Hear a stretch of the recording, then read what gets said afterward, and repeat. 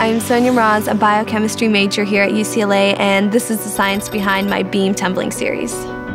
Sonya must do complex tumbling sequences with no space to run and gain momentum. From a standing start, she exerts large horizontal forces on the beam to propel herself forward at 6 miles per hour and rotate and twist her body at 120 revolutions per minute. A suede cover on the beam provides the friction needed to apply these forces. It is critical that those forces be aligned directly along the 4-inch wide beam. Even a 4% misalignment may cause her to land awkwardly or even fall. Well, I think STEM is present everywhere. People who are in STEM majors are able to contribute and make the world a better place. Chevron Human Energy Stories, explaining the STEM behind the game.